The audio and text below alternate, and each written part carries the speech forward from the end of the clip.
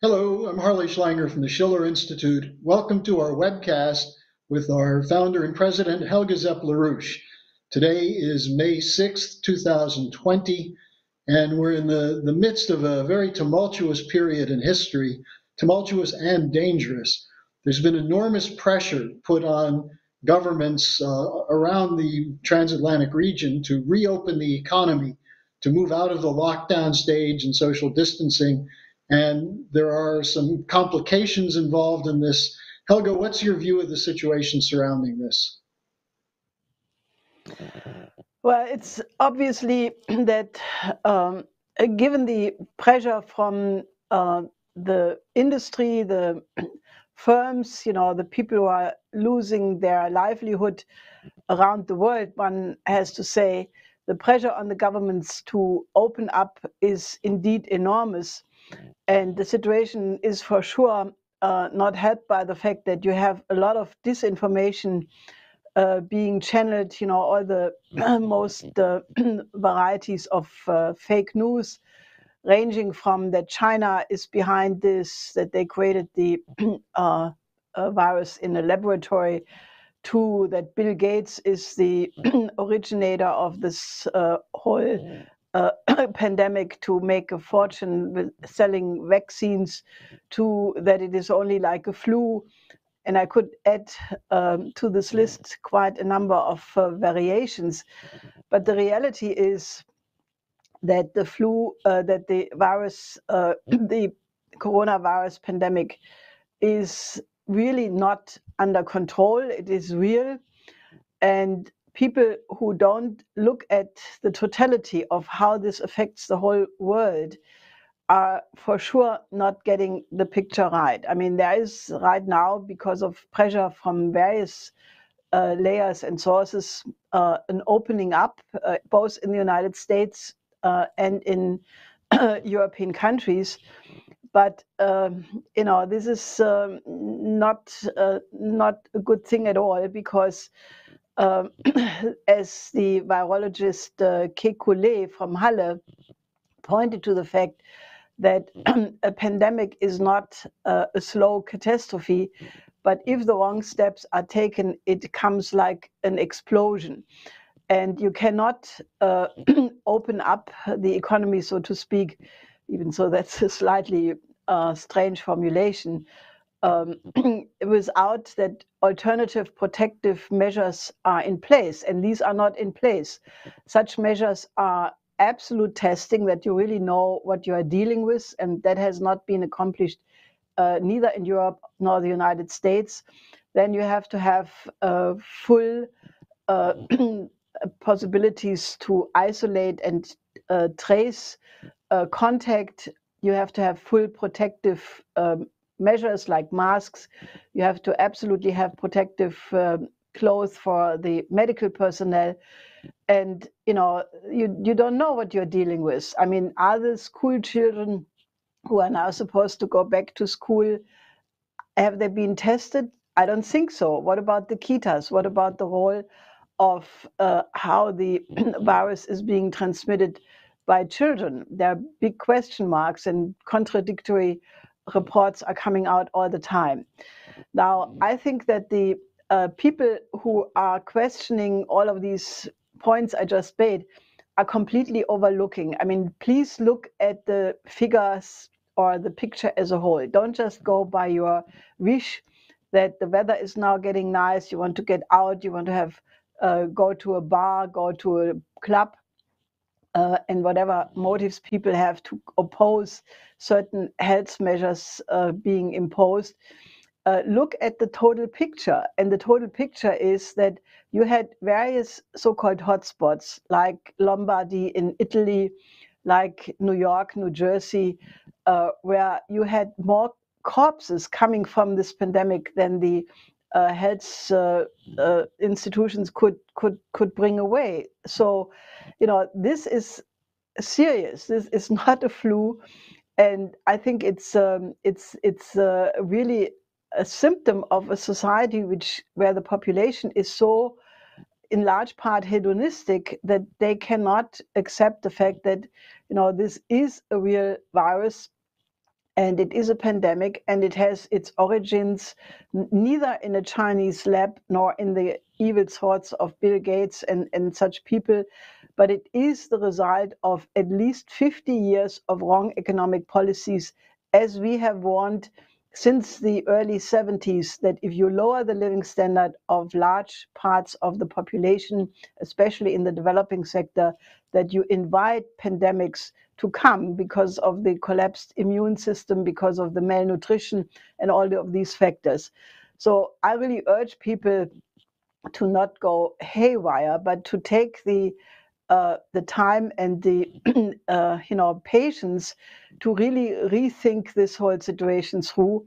And the bottom line is that unless we change the unjust economic system, which is in the long term responsible for this, there is no solution. A solution is possible, but we need a new credit system. We need to have large long-term credit lines for real industrialization of the developing countries. And we have to increase the living standard of every single person on this planet. And that has to go along with the building of a health system on the top level, as it used to be with Hill-Burton standard in the United States, or the German or French system until the 70s in every single country.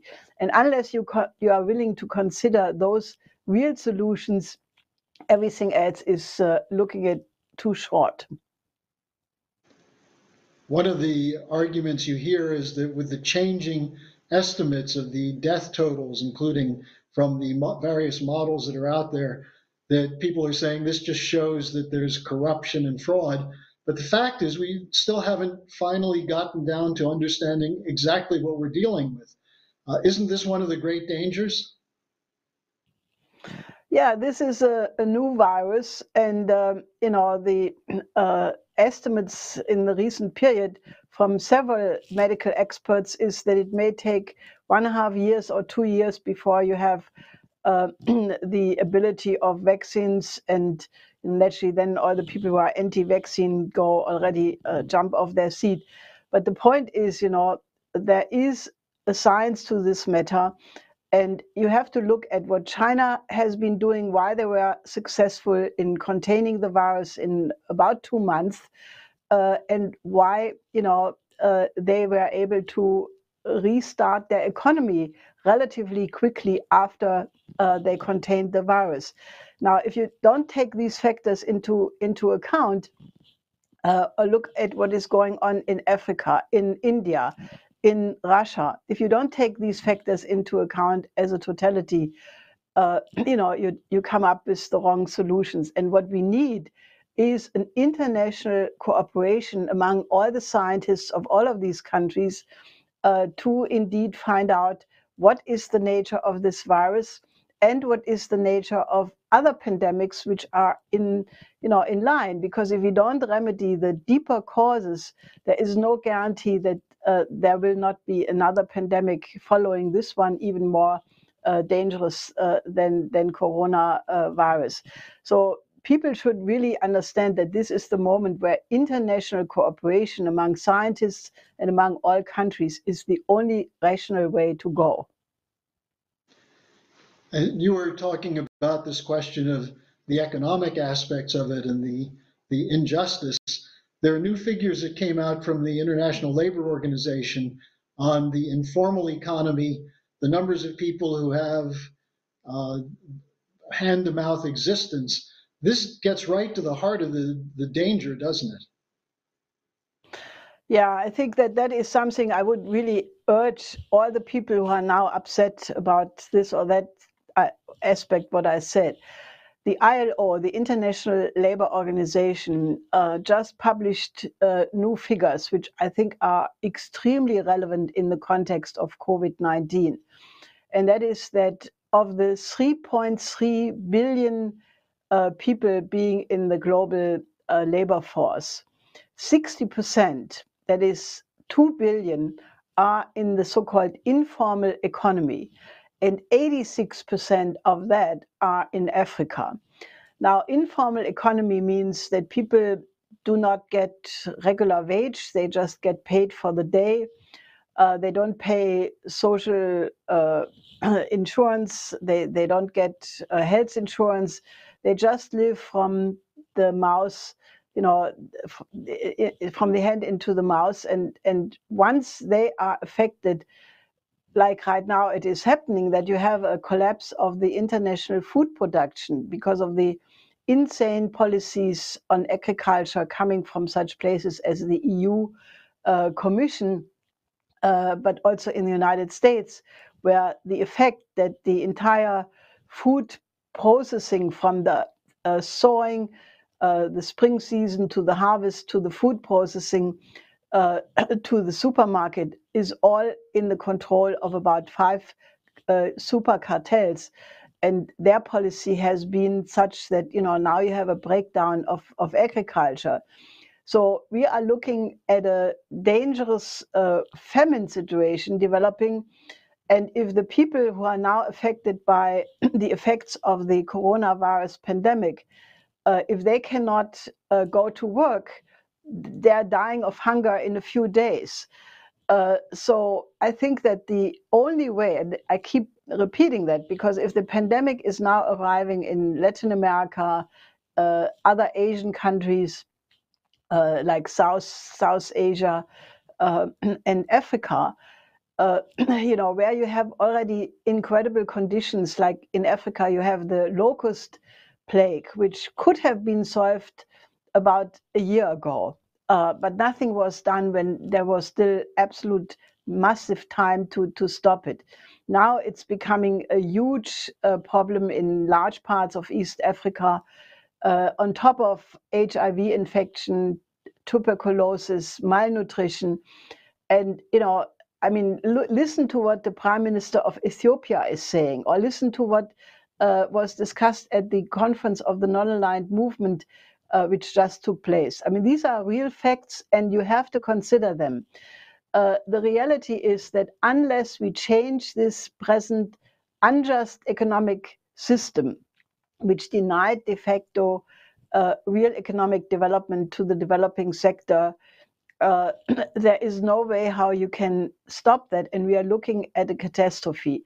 So please look at what we discussed at our recent Schiller Institute conference a week ago, where we try to bring together the forces from all over the planet to form an alliance to fight for a new credit system, a new development perspective for the developing countries. And that is the only way we can possibly change the conditions of this situation. And people who are not thinking this through, they come up with the wrong conclusion. And I think that is contributing to the irrationality which we see now in many places.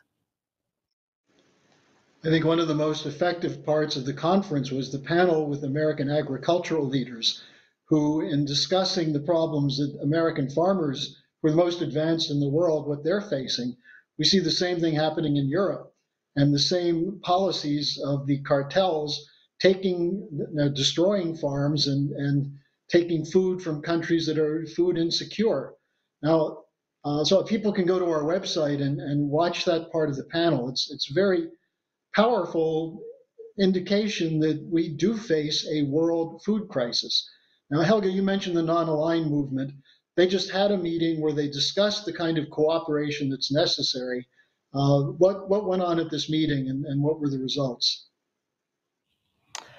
Well, I think they concluded that the non-alignment movement, which after all represents more than 3/4 of the human species, that they have to take a larger role in defining what the new order following this pandemic must be. And that is a very good thing, because, that is the LaRouche movement, we have been working with elements of the non-aligned movement since my late husband developed in 1975 the proposal for an international development bank as the idea to replace the IMF and create exactly such a credit mechanism for long-term investment in development projects.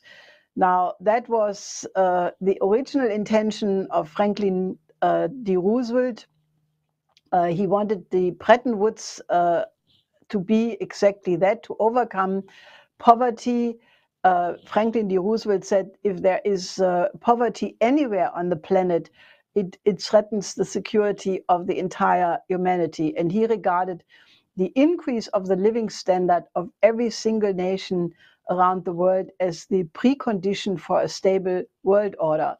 Now, as we discussed at the conference, and which was also discussed later on by Jerry Rose in a different program, that effort was unfortunately abandoned because of the untimely death of Franklin D. Roosevelt, in the beginning of 1945.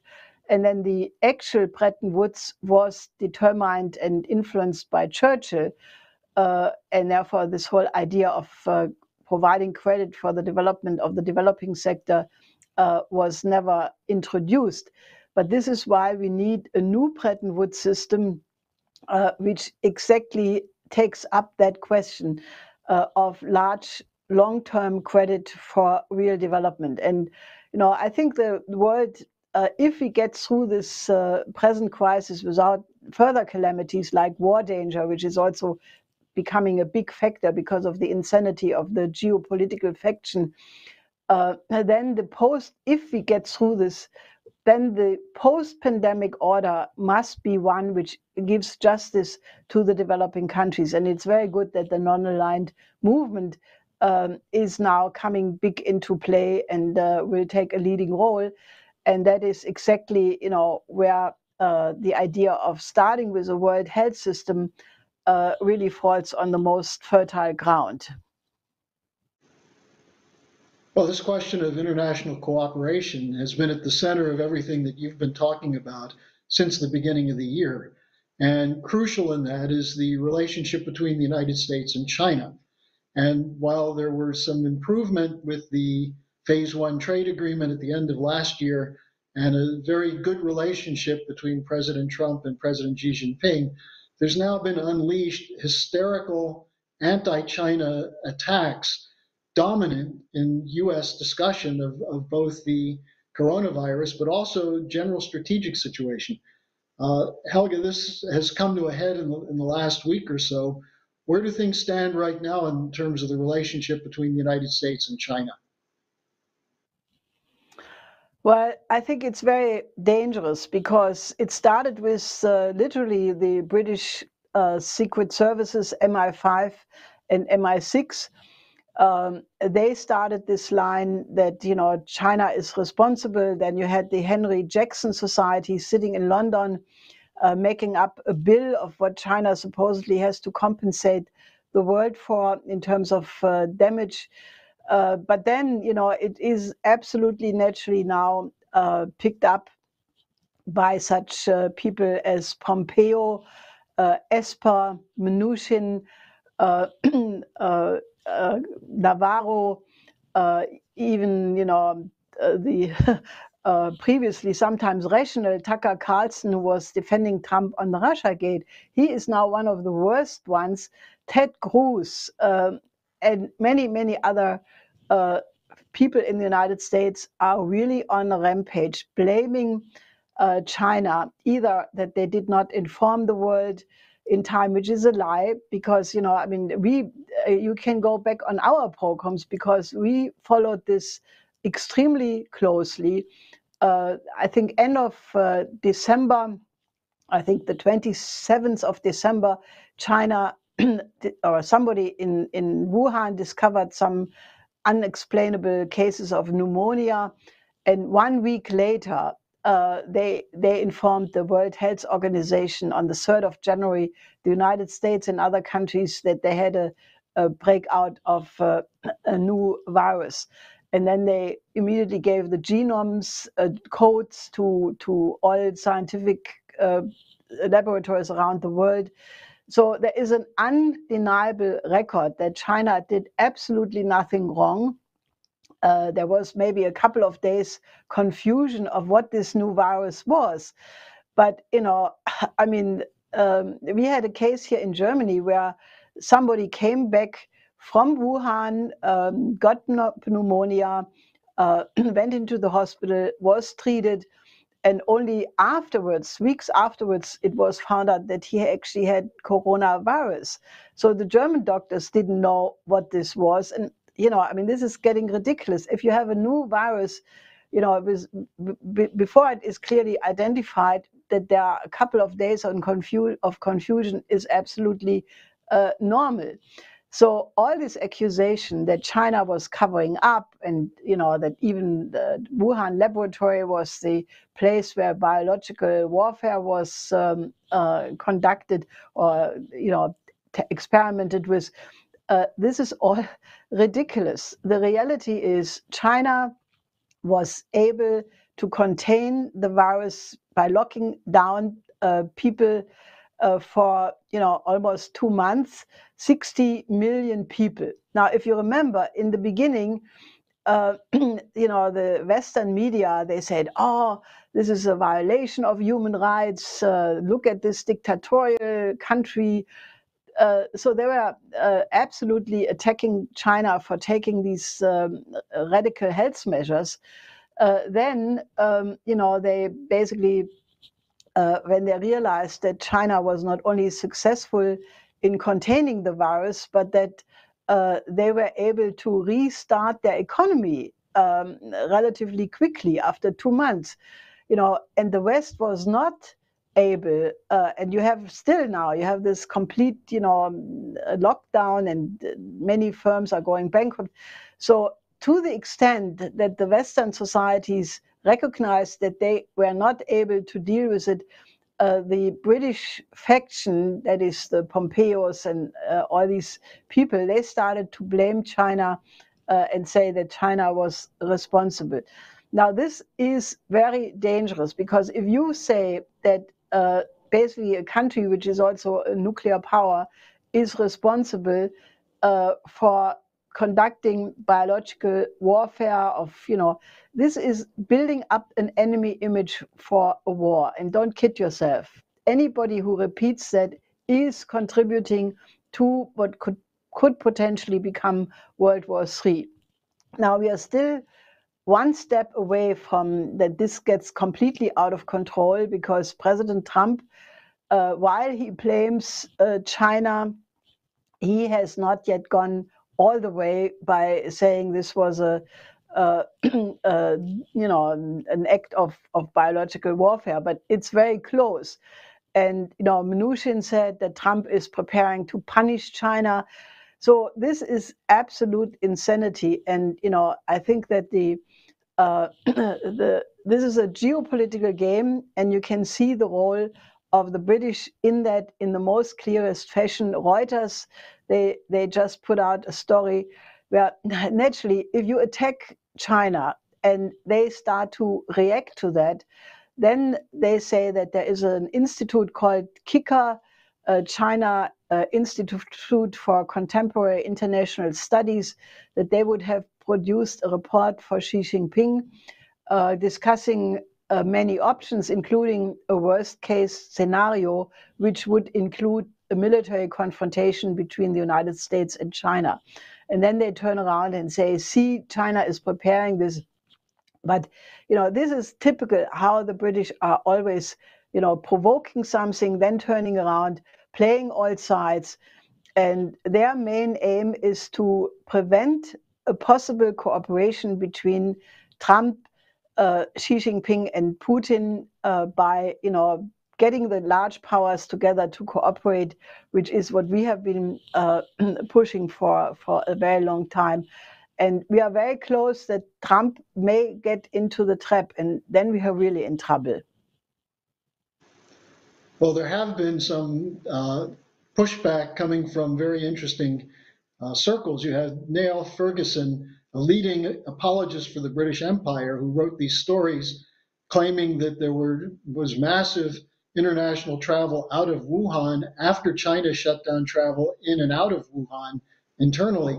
And this was completely debunked by Professor Daniel Bell. That story is available on our website. You also had a very strong op-ed in the Washington Post from the Chinese ambassador. What did he write? Well, this is the Chinese ambassador Sui uh, Tianken, and he has an op-ed in the Washington Post today where he basically, goes through this story, the evolution of the last 3-4 months by basically, really telling the record as it was, and in the end, appealing that there must be a cooperation. Now, the story about Professor Daniel Bell, I just want to mention that because, when Niall Ferguson put out this lie that China would have sent these bombs, these infected patients all over the world to infect the world. This Professor Daniel Bell just started to look at the flight record, what happened to flights from Wuhan after January 23rd, and he could prove very quickly that all the flights from Wuhan were cancelled, and that none of these flights actually took place. So I think that this is very, very important, and people should really not fall for these lines, but that really understand that it is really the rise of China, why you have all of these people now going for regime change, including Matt Pottinger. Matt Pottinger, the Deputy National Security Advisor, has just come out and really calling for regime change, attacking the Communist Party of China, saying we have to have people-to-people discussion, and calling for regime change, all but by name. So it's really something which has to be countered, and I'm actually calling on people to not fall into the geopolitical trap. We have on this coming Saturday, we have on the weekend the 75th commemoration of the end of World War II and the victory over fascism. And people should really have in mind that 2 world wars in the 20th century were caused by geopolitics. And if you go in this direction now, we could have a 3rd world war, including thermonuclear weapons. And I don't think that there is anybody who wants to be alive after such a war is over, because many people who have studied what a thermonuclear war would be say the people who are dying in the first hours are the lucky ones as compared to those who make it a few weeks later on. So I really want to shake up people to stop this China bashing, and come to reason and work together as the only option. And Helga, we come to a conclusion with a very interesting story that comes out of the German Constitutional Court in Karlsruhe, where there was a ruling against the policies of the European Central Bank, the bailout policies. And this could have very profound implications, not just for the European Union, but also by extension in the United States, where the Federal Reserve is going completely ape with the most massive bailouts ever. What did the court in Karlsruhe say, and why is this significant? This is really an unprecedented move, because the Constitutional Court in Karlsruhe ruled that the measures by the European Central Bank in the context of the public sector purchase program, which was this this program that the ECB could buy bonds by, they say that it's actually a bailout program for the banks, that this is ultra vires, that the European Court, which ruled that was legitimate in an earlier case, that this was outside of the law of even the Maastricht Treaty, and that it violates basically the question of who is the sovereign, because neither the government nor the parliament checked into this buying of the bonds by the ECB, and that since they are not elected, and the ECB is not accountable to the voters, that this is basically a violation of the basic law in Germany. Now, obviously, there was a complete freak out by the obvious extreme liberals like the former Belgian Prime Minister Verhofstadt, the Italian Prime Minister Conte, who naturally wants to have the bailout mechanism for Italy in place. And I think this is very, very good. It's only a step, but it's the first time since a very long time that there was a legitimate assertion of sovereignty on the side of a important German institution, the Constitutional Court. And I think that may be a step in the kind of re-establishment of sovereignty in the post-pandemic world, where the question over the who creates credit, is it some private interest like the European Central Bank for the interest of the banks and the speculators, or is the power to create credit coming back to the sovereign power of the nation state, which is naturally what Hamiltonian economics would require, because our four laws, the four laws of Lyndon LaRouche, to implement banking separation, Glass-Steagall law, then have a national bank which gives the power of credit generation back to the sovereign state, and naturally then create a new Bretton Woods system by connecting all these national banks of all these sovereign countries to an international credit system. And that is one step, but a very important one in the right direction. And I think that is a hopeful sign, because, this casino economy where the central banks are just, endlessly printing money at the expense of the people. And that's actually what the Karlsruhe ruling also says, that, that was an unproportionality, that the ECB did not consider the side effects on, for example, the people who have savings, the people who have real estate, the people who have investments, but especially naturally the savers, and that therefore it's in large part anti-constitutional. So I think this is a very important development, and I think hopefully it is the first step in the direction of reasserting full national sovereignty and redirecting the economy in the direction of the common good, which has been abandoned for a very long time. So I would say we are in a very fast-moving situation, and I would really urge people not to go off on all kinds of strange theories, but to take the time to study what we have been publishing for the last 50 years. We have made many analyses of pandemics, of the injustice of the IMF and the World Bank, of Bill Gates. Yes, Bill Gates, we published a lot of articles about him, but he's not the only one. He is part of a system. And if you reduce a very complex world to one name, or a simple explanation, then you are not catching what the reality is. The problem is that we are dealing with a British empire, an empire which has kept the population of the world deliberately in backwardness, and that system has to be replaced. It has to be eliminated. Oligarchism in all of its forms has to be finished. And Bill Gates is just one element of that system which has to be replaced.